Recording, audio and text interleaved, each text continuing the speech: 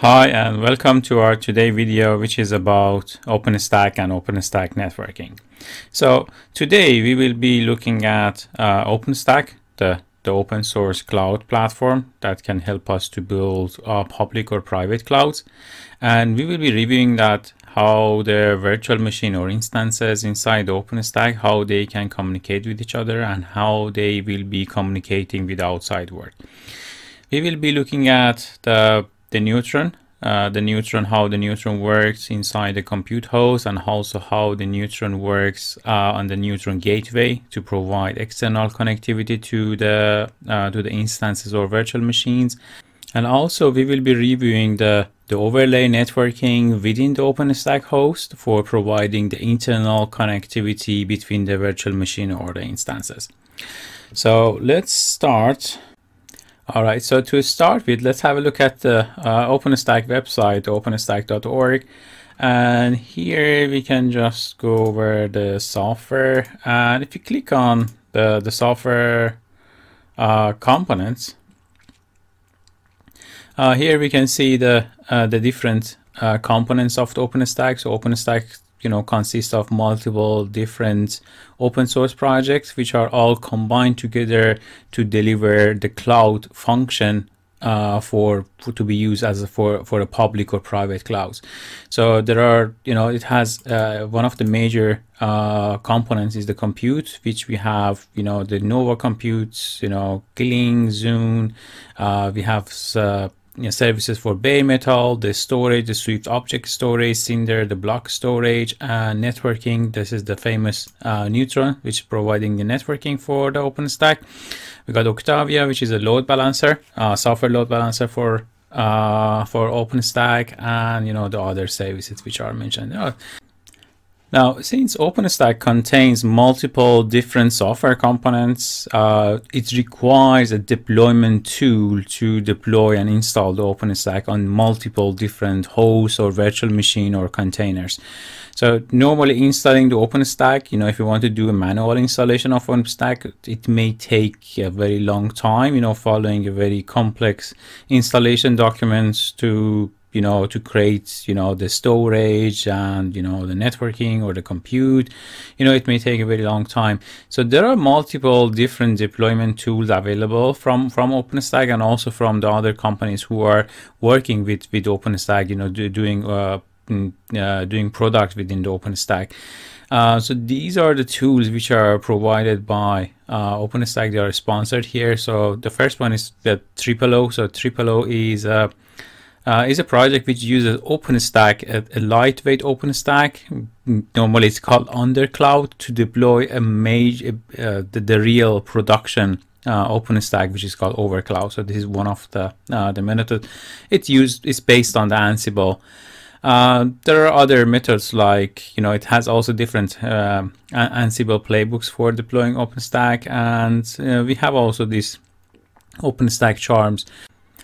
The deployment method which I have used for building this OpenStack platform for the demo is based on the OpenStack charms or Juju charm, which is listed here.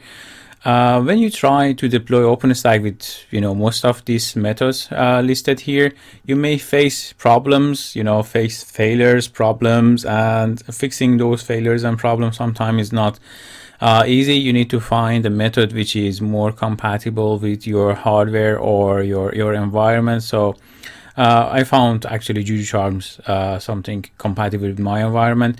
So the platform which we have is based on physical servers. We have 4 physical servers in our OpenStack platform right now, and the others, you can also do physical servers with others. Also, you can deploy it on the virtual machine, single virtual machine or multiple virtual machines.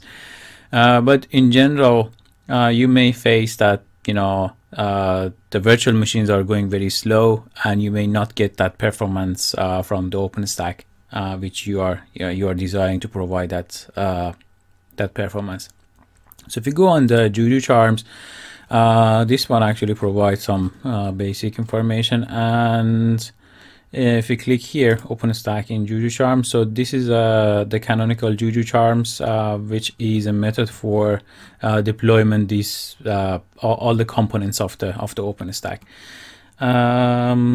It includes all of these components, and if we just go to the OpenStack Charms here, and from here, what I have done, I have used the OpenStack base, and I have downloaded this file and followed these instructions here.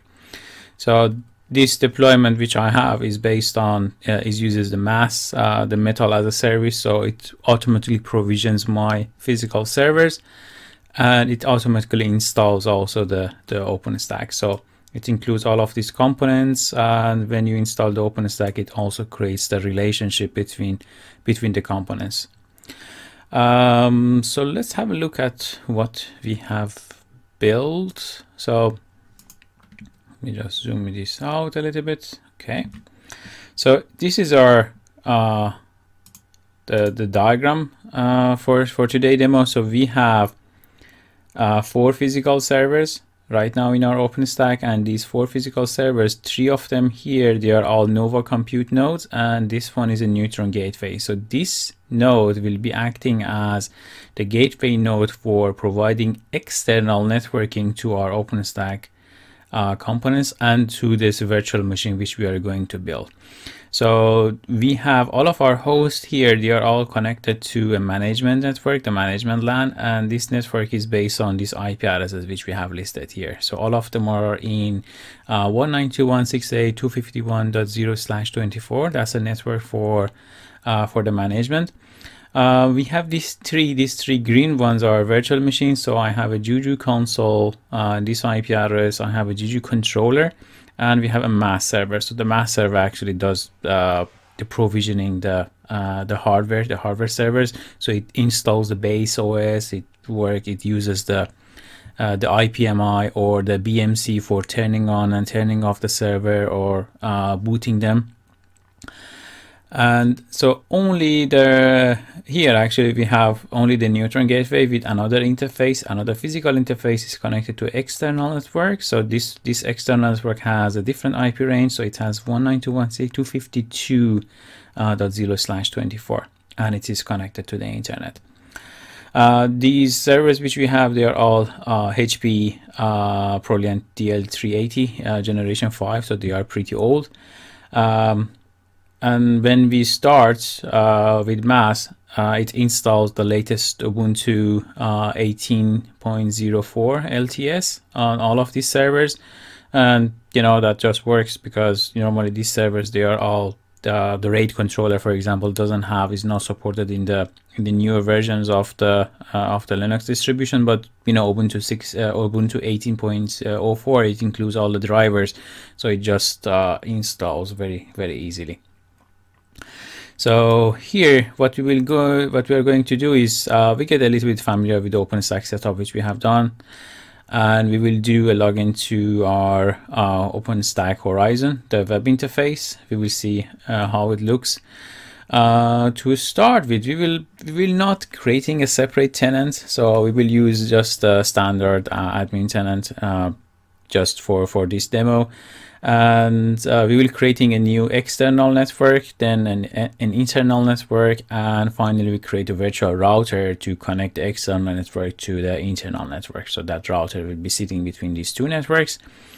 And we start with launching an instance and allocating a floating IP for our new instance. So the new instance will be sitting in the overlay network inside this internal network. Actually, this internal network which I have listed here is this overlay network, and it will be having a separate network with separate different IP address which is not exposed to any of these physical interfaces. So this network actually it just lives as an overlay network between all of these hosts.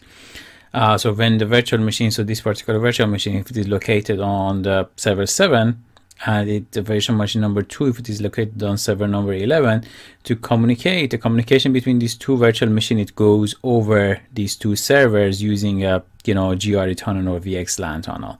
So that's how it's called, the overlay networking. So once we allocate the floating IP for these virtual machines, we will allow external connectivity to these virtual machines actually. So from external, we will be able to access through one of these IPs, which eventually gets destination NAT through the neutron gateway, and it will reach to the virtual machine. We will have a small little deep dive into the neutron gateway to understand how it really works, how it provides external access and internal access, to our virtual machine, to our instances.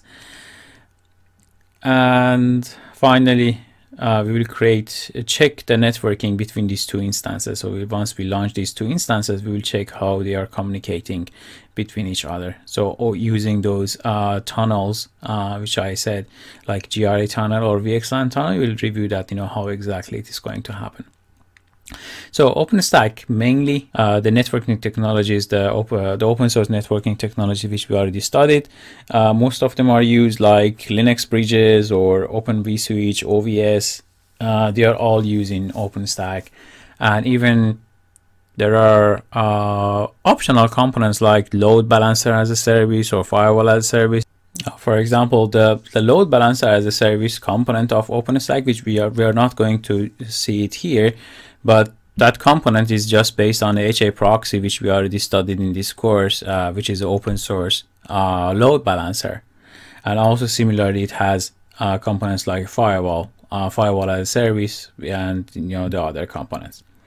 So let's start jumping and looking at our OpenStack services, and start by getting into our web interface of the OpenStack. So I will start by accessing to this Juju console at this IP address which we have, 192.168.251.3. So from here I will be able to find the IP address of the Horizon web interface. So Horizon, and all the other components, they are all running inside these servers. And also in these servers are not only running a specific application, but they are also running few controllers as a container, as an LXC container. So let's access this the Juju controller, the console. So let me SSH to this IP address, and here we go. We are on the Juju. So if we issue this command, Juju status will give us information about what is going on. So we have different application of the OpenStack, which are all showing active. That's great actually. And we have the units. So this application, they are running multiple units. And so for example, we have multiple Ceph monitoring, Ceph OSDs, and the others like the Nova. The Nova computes, Nova Compute 0, Nova Compute 1, and Nova Compute 2. Here it shows the machine. The first digit is the machine number. So here actually we have 4 servers, so it's starting from 0. So this one, Ceph Mon 0, it is running on server 1, LXD 0. So the first container which is running on the server number 1, or this one is running on the server number 2 as the first container.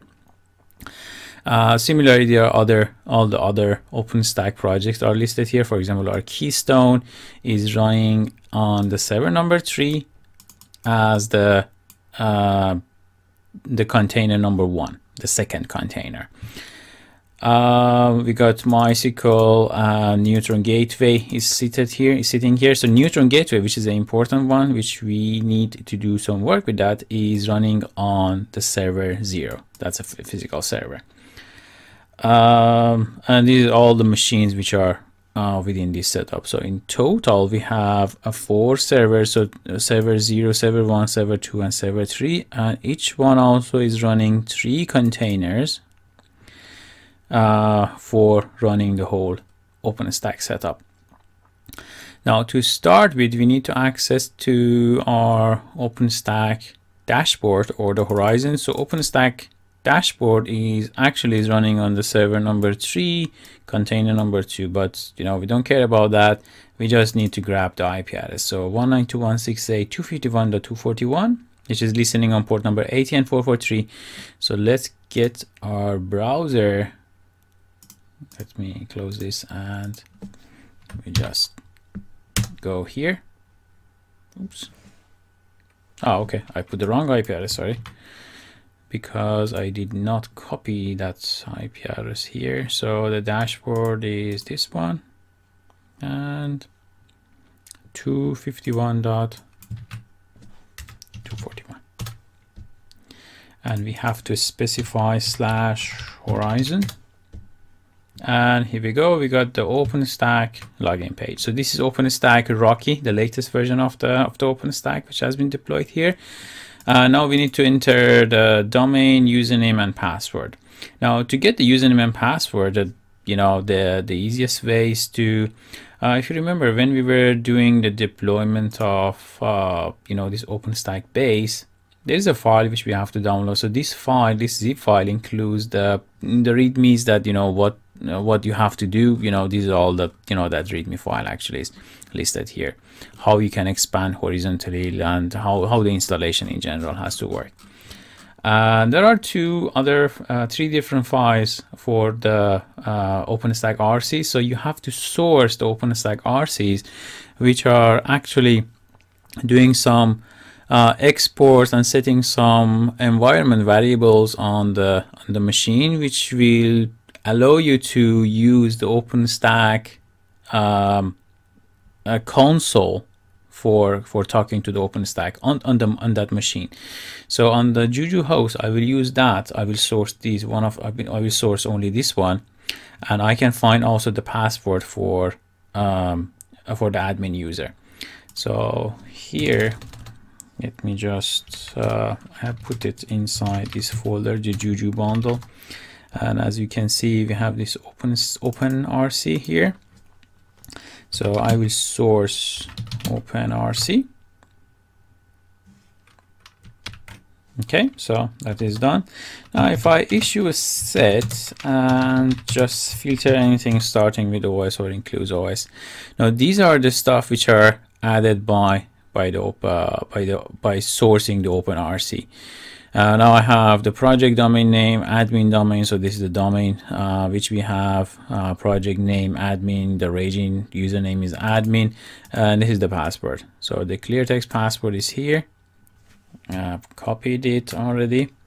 Now we will go back here, to our login page. Okay, and let's try to log in. So the username we got was admin, and the password is the one which we got. And we just click on sign in. Okay. All right. So now we are in our OpenStack. It gives us the dashboard. We have 0 instances. We don't have an instance running. The virtual CPUs, the memory, 50 gigabyte of memory we have in total, which we can use. So it's just a fresh OpenStack. Here is the compute. Let's go to the network topology. We should not have anything here. So there is no network, no routers, nothing is there. So let's start with creating our external and internal networks. So let's go back to our drawing here. So we managed to log into OpenStack using the Horizon Web GUI. We got the password from doing the sourcing of the OpenStack OpenRC file. We will create an external network and we will create an internal network now. So the external network is be connected to the external and the internal network here. So let's go back to our networking. Let's go to the networks and let's start from here. So we create a network. Let's call this network as internal network. Okay, and this network requires a subnet. So we create a subnet. We call it internal subnet. And let's say, okay, so we need a network address for our internal network. Let's see what we were thinking of. So 10.5.5.0/24, that's the address we are going to use for our internal network. So 10.5.5.0/24. So you can use these hints also, which is located here, for getting information. There is no gateway IP here, so we don't need to do anything for that. And click. We will be running. We will keep the DHCP server enabled. So this network actually will serve as a DHCP server for all of these new instances or virtual machines that we are creating. And we need to create a pool. So to create a pool, we just need to say start IP, comma, the end IP. So let's say from 10.5.5.100 up to 10.5.5.150. We need to provide a DNS server. So, and what's the format? The format is 1 entry per line. So let's say 8.8.8.8 and 4.2.2.4. We don't need to have any host routes, and let's create the network. Okay. Now our network, the internal network, is created already. If you go to the topology here, we can see our network showing just like a line here. Okay. Now let's create an external network. So we create another network, and this network will be shared because we will be using it for other tenants, probably also in the future. We call it external network, external net. Next, and the subnet for this one is external, again, subnet. I can call it this 252. The network address is 192.168.252.0/24. Here we have to also mention the default gateway. So this is an external network. So the default gateway actually on this network is 192.168.252.1, which is a router which we have here. So that router will be the default gateway for our neutron gateway in order to route out towards the internet and to the outside. So let's add that IP address also here, 192.168.252.1, and we are not going to run the DHCP server here. So okay, so and we just click on create, and here now we have two networks created, one internal network and one external network. And if you go on the topology, we have the two networks sitting here. And these two networks, they don't have any connectivity between each other. So we have external network and internal network. And, you know, now to connect these two networks to each other, we need a router in between. We need a router. So we have to create a router to connect these two networks to each other. Let's go on the routers. And here we will create a router. Let's say a router. We create a router. We click on set gateway because we want our router to do the NATing. Oh, here actually it's not showing anything. I think we have made a small little mistake somewhere in our external network. So edit the external network. All right, okay, so actually we are in the project level. We have to make this network as external, we have to go in the admin, and so let's try to do it from here. So admin networks and our external network. Let's edit this. Yeah, so we can enable the external network here. Okay. Now again at the project level, we go back to the project level and we go on networks. So we can see this one is external, and let's create a router here now. We already created the router. We click on set gateway, and the gateway will be our external network. and we enable the source NATing. So this router will perform source NATing over the external network.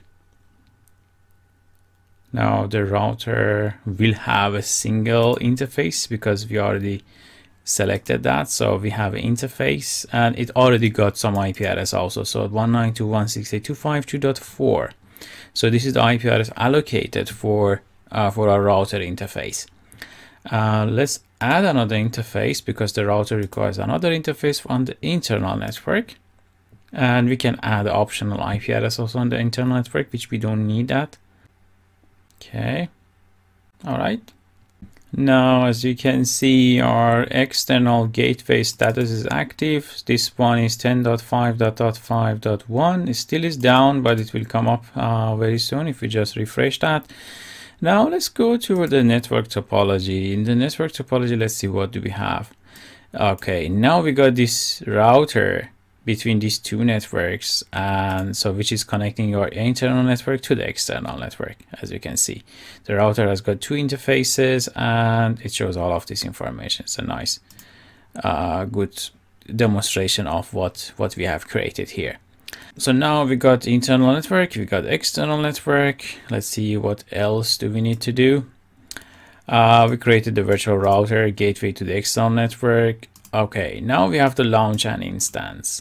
We will launch an instance and an instance will be created to our internal network, to this one.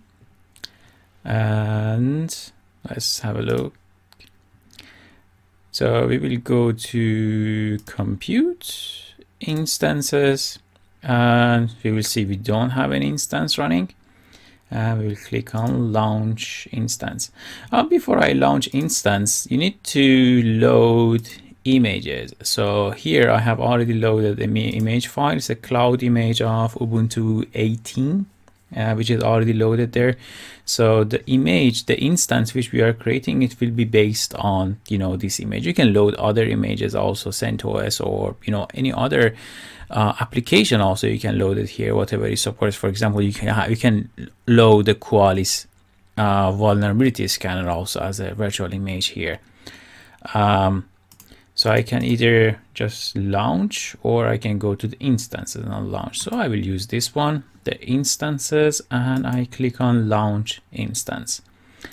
Let's call this VM1 and it is our virtual machine 1. We are going to launch one of them only. Let's say 5 GB of disk space, and the image is going to be this one. This is the Ubuntu 18. So I selected the image, 5 GB, and this is our the source image file. Flavor, we have already a flavor created, M1 small, which includes 2 GB of memory, 5 GB of root. Let's continue. The network that we are going to connect this virtual machine, we can connect it also on the external network, but we will choose the internal network. That's what we are planning to do. Network port is not required. Security groups. So security groups by default, this is like a firewall on the virtual machine. I have modified the security group. Actually, it allows everything, but by default it doesn't do much, so it's not allowing stuff. So I have allowed ICMP and the other protocols, also the TCP22, which is the SSH, also is allowed inside this security group. Key pair, this is the SSH key pair which I have, and by default when the instance launches it comes with this SSH key, so we can just log into the machine without any username and password. We don't need to do anything else. We just click on launching the instance, and here in the web interface we will see that the image is being built. So it goes to three or four, I think, different states, block, device mapping, and a few other states. So it already allocated the IP address for our virtual machine 10.5.5.105. So now we have the virtual machine has got the IP address, and this IP address will be allocated inside the machine. So let's wait for it to become active. Okay, so now as you can see, the status is active and the virtual machine is running. And it is having this particular IP address. Now, to access our virtual machine, we need to have another IP address here, because we don't have any route to these IPs, right? These IPs are all within the OpenStack, and we are sitting somewhere here outside, and we don't have any access here. So we need to do some mapping. We have to access to this external network, and from external network we jump into this virtual machine number 1. So this is called, we allocate the floating IP here, and this floating IP, which is inside this external LAN, that will get NATed, destination NATed through the neutron gateway, and it will be sent towards the virtual machine 1. So here we are going to allocate a floating IP for our new instance. So we will go back here and we will go to the network and floating IPs. So here we can allocate IP address to the project. So 192.168.252.6 is allocated, and we associate this IP address to our VM1, virtual machine 1. So we allocated a floating IP and we assign it to our new virtual machine. Okay, and now it is showing active. So our floating IP address is mapped to this IP and it is showing active. Now let's try to access our virtual machine through SSH. Okay, so now let's first try to ping the floating IP, which is, so I'm just trying to do it from the same Juju console. So 192.168.252.6, which I'm able to ping it. So this is actually the virtual machine replying to the ping request, but the Norton gateway is doing a NAT translation. And I should be able also to do an SSH as Ubuntu, because Ubuntu is the default username, set for these machines. And I used my keys. So now we got Ubuntu @VM1. So this is the VM1, this virtual machine. And we are connecting from outside, coming to the external network using that floating IP address, and Neutron Gateway is doing a NAT translation, doing a destination NAT, and we are entering from here, going over the overlay network from the server number 9, doing overlay, I think using a GRE tunnel to the server which is running our virtual machine number 1. Okay. Now on the VM1, if I do, let's see. So we got a network card ENS2, one single interface, and let's see what IP address we got. This is the IP address 10.5.5.11. That's the IP address of the machine. And from here, I should be able to access the outside also, which I do have. So I can access to the internet, and the Neutron Gateway is doing the NATing for us, allowing this virtual machine to go out. Okay, let's see where we have reached. So we allocated this floating IP for the instance. We check accessing the new instance using the floating IPs. Now let's have a look at the Neutron Gateway to see what exactly going on here. So this will give us some clarity that what exactly is happening. How we are able to access to the internet. Let's see where the VM1 is running. If we go to our instances in the compute instance, and we should be able to see the VM1. If we click on the VM1, it should give us some information. So VM1 it's running on the host server number 10. Actually, it's sitting on the server number 10. And server number 10 is this one, with a different IP address. So we are coming here and we are going over the overlay. Actually, server 9, the Neutron Gateway is doing a GRE tunnel between server number 10 and server number 9. That's how the communication happens for the external access of this virtual machine. So our VM1 actually is sitting here, and this is dynamic. So every time you launch some instance on OpenStack, it just decides where is the best place to load and run this virtual machine. So for us, for this time, the VM1 was placed on the server number 10. Okay, so let's have a look at the server number 9, the Neutron gateway, and see how the communication is happening. Okay, so let's get out of this virtual machine now. We are again back here. So we are going to have a look at the server 9, which is 192.168.255. So let's SSH to 192.168.251.1, sorry, .235. Okay, so we have to say Ubuntu because this machine was deployed using mass, and it has loaded the default user as Ubuntu. Okay, so this is our Neutron gateway.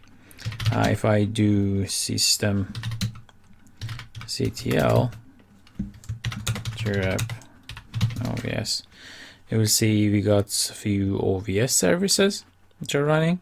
Neutron OVS cleanup, OVS vSwitchD, and the others. And if I do Neutron, so we have Neutron L3 agents, Neutron load balancer as a service agent, metadata metering, Neutron OVS, and the others. They are all. Now, if I do an IP link, you will be surprised with number of interfaces which are all in this machine. So we have the loopback 0 and ENP3S0 and ENP5S0. So these two are physical interfaces.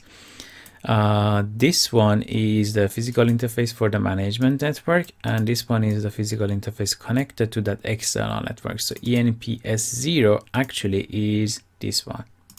So better ENP5S0, and this one is ENP3S0. So we have two physical interfaces, and we got lots of bridge interface, virtual interfaces, and virtual Ethernet, virtual patches, all within this. Let's see, what do we see as IP address? And we got a bunch of interfaces with we get IP addresses also. But if you look at here, we don't see those IP addresses here, right? So the IP addresses for the virtual interfaces, that overlay network which we created, they are not here. So I have, for example, only 192.168.251.235, which is the IP address of the server, but we don't have anything else. So where they are hiding is, we have to look at our network net spaces. Now we have two net spaces here. We have a DHCP and we have a Q router.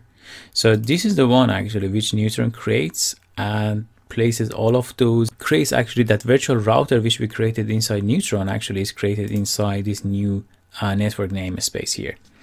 And let's see, what do we have here? So if we do an IP net space exec on this one, on the router, paste, and we say IP address, and we have to do a sudo.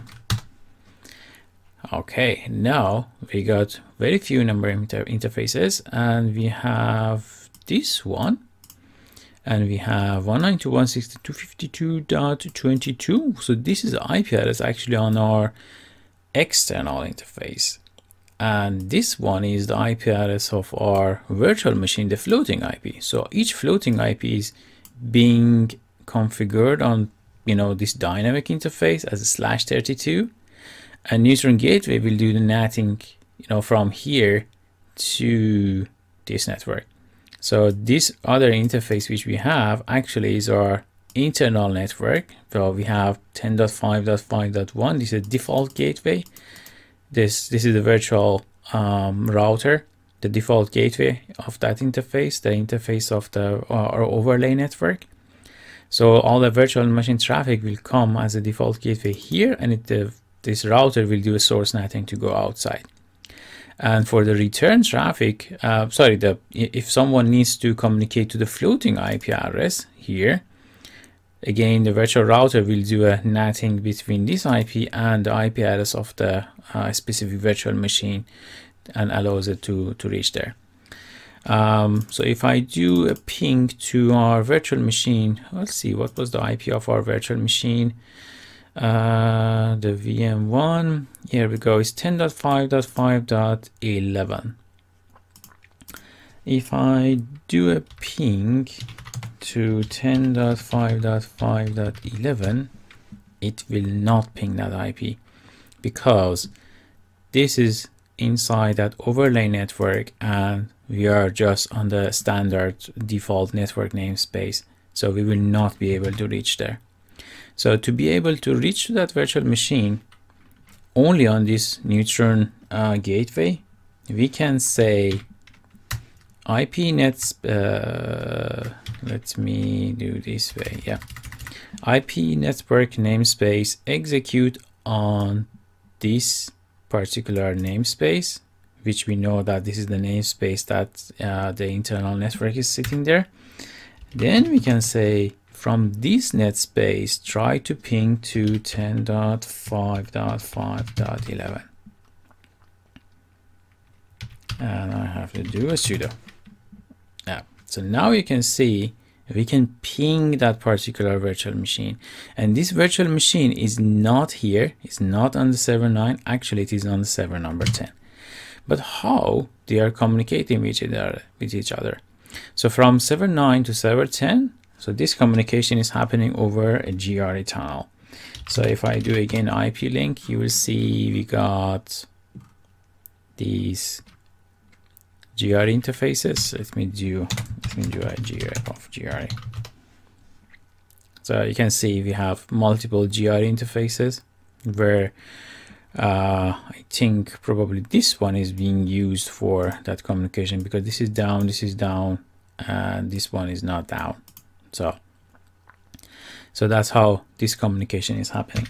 And I should be able also to do SSH from this command here.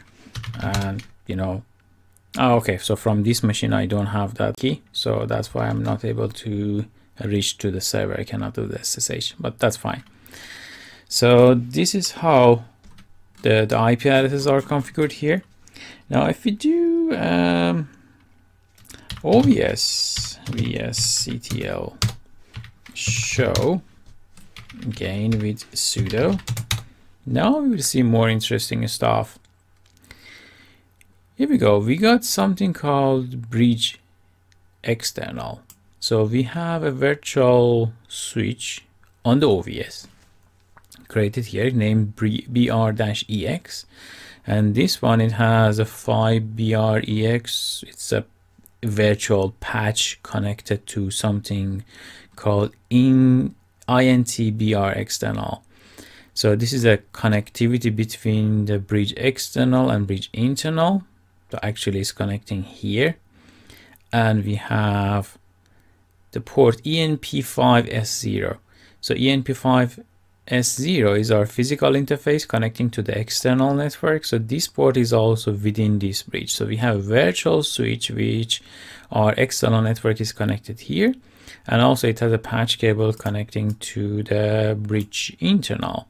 And bridge internal, it has all the other stuff like this connectivity to these tap interfaces, connecting to the this patch ton, So and also on top of this, I think we should have some, we have some Linux bridges as well, which are created by the OpenStack. This part, actually, there's a nice diagram inside OpenStack. If you see here in in a machine we got Linux bridges, so the virtual machines, they are all connected to through a Linux bridge, and these Linux bridges, they are all connected again with these virtual Ethernet pairs to this bridge internal br-int. So this is in the OVS. I see this is red, and this is inside the OVS. And the bridge internal again is connected with this virtual patch interface to bridge external. So, and this is how the communication is happening. So OpenStack actually uses both the Linux bridges and also OVS for, you know, for providing the network connectivity between the machines. And it may use the GRE tunnels or VXLAN tunnels for providing this network access between the servers. If you see here, these machines, they don't have these IP addresses. So when we are talking about the GRE or VXLAN, so for example, when a packet arrives at the neutron gateway, and this packet needs to go, for example, to the VM1, which is in this network. So server 9 doesn't know exactly where this VM1 is located, so it will query inside OpenStack. It will find out that where this VM1 is sitting. So OpenStack will tell to the neutron gateway, hey, this VM1 actually is located on the server number 10. Then the neutron gateway, the server number 9, it establishes a tunnel either using GRE or VXLAN. It sends all of these packets, the main packets, encapsulated inside another packet to the destination IP, to the 192.168.251.236. So that's how the overlay network works. And if this particular virtual machine is sitting somewhere else, again, it will find the IP address of the host that virtual machine is sitting on, and that traffic will go encapsulated to that particular host. So that's how the neutron gateway actually works. So now let's try to launch another instance. So we create a virtual machine 2, VM2, and we see what IP address it will get and where it is going to sit. Okay, so back to our OpenStack, and let's launch a new instance. So we are going to launch new instance, and we call this instance VM2. Let's say 5 GB of this. This is the image. Use this flavor with 2 GB of memory connected to the internal network, and just a launch instance.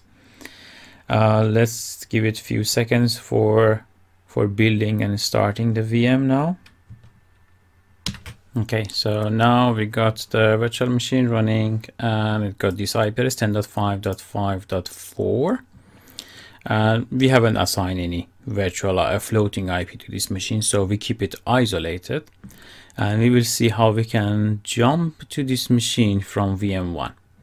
So we have access to the VM1 through this floating IP. Let's try to do that, and from there we will jump into the VM2.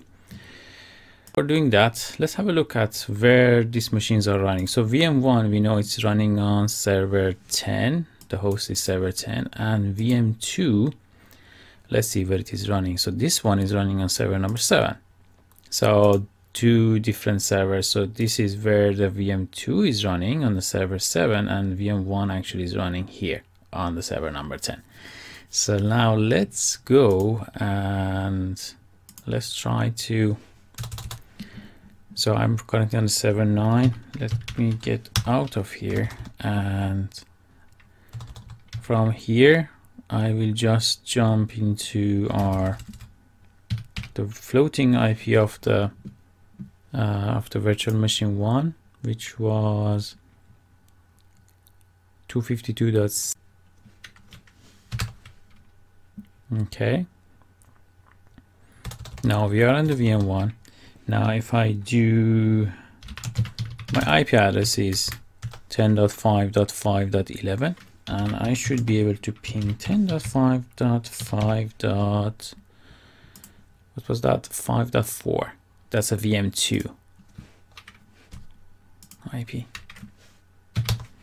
which I can. So from VM1, we are just pinging VM2 it is exactly like they are sitting on a layer 2 network, but actually they are in they are on a layer 3 network. So from VM1, which is sitting on the server 10, to the VM2, which is sitting on the server number 7, and there is no layer 2 connectivity between these two for this particular network, we are doing encapsulation. So Neutron is doing encapsulation for us between these two. And SSH from here. So if I do SSH to 10.5.5.4, okay, we don't have the keys actually. We don't have the keys loaded here.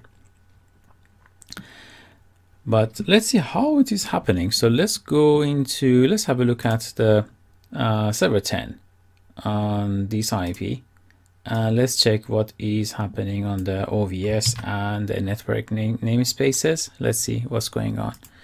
So let me exit from here and we do an SSH to as Ubuntu. So now we are sitting on the server number 10. Let me do a sudo -s and OVS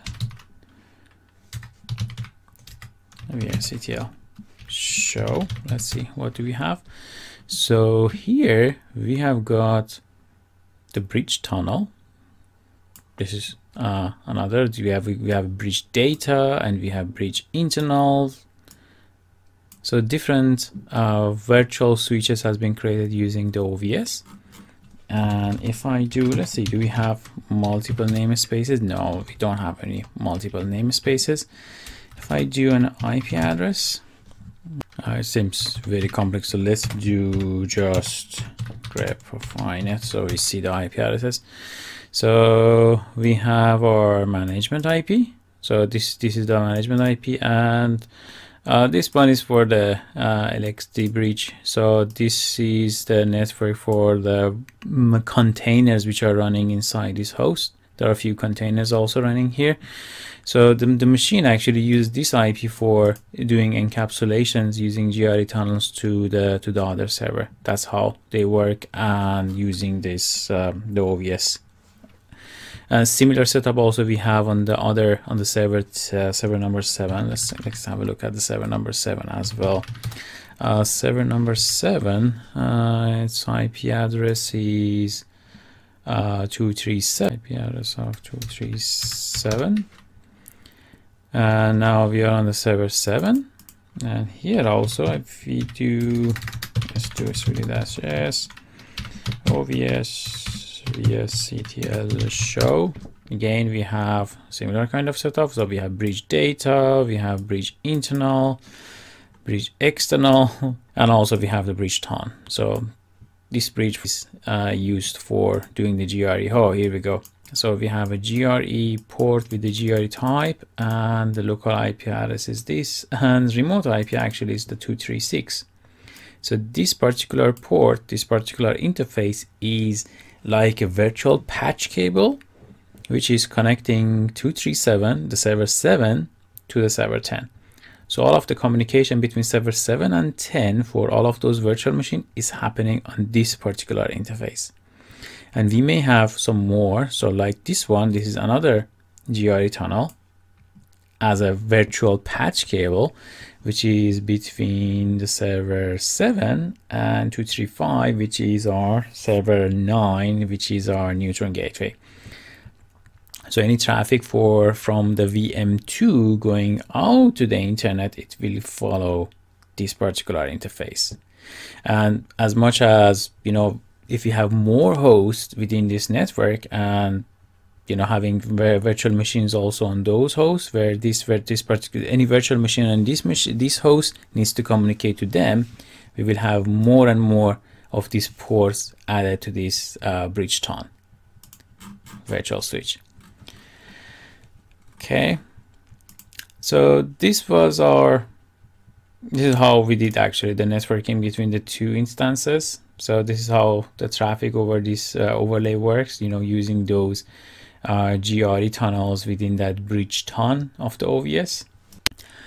So this was our networking demo with OpenStack for today. So if you want to bring up your OpenStack, again, I suggest you get few physical servers. Try to build your OpenStack on physical machines to give it some more power. And as you see, OpenStack, it beautifully uses all of these open source networking tools like OVS or Linux bridges, creating these amazing GRE tunnels between these hosts or VXLANs. And you can do all of this testing with OpenStack. You can build your OpenStack in a virtual machine, or using a few containers. There are multiple different methods for bringing up and testing the OpenStack, or you can use on a physical servers. You can build your OpenStack in this way. You can create multiple different tenants, and the tenants will be isolated from each other even if they are located on the same host. So they will have different separate virtual bridges in the OVS, so they will not be able to see each other traffic. Their traffic will be isolated, and you can do all of this testing in your lab with OpenStack. So this was our demo with OpenStack networking. If you have any question, please either contact me directly or you can raise it in the forum. Thank you very much.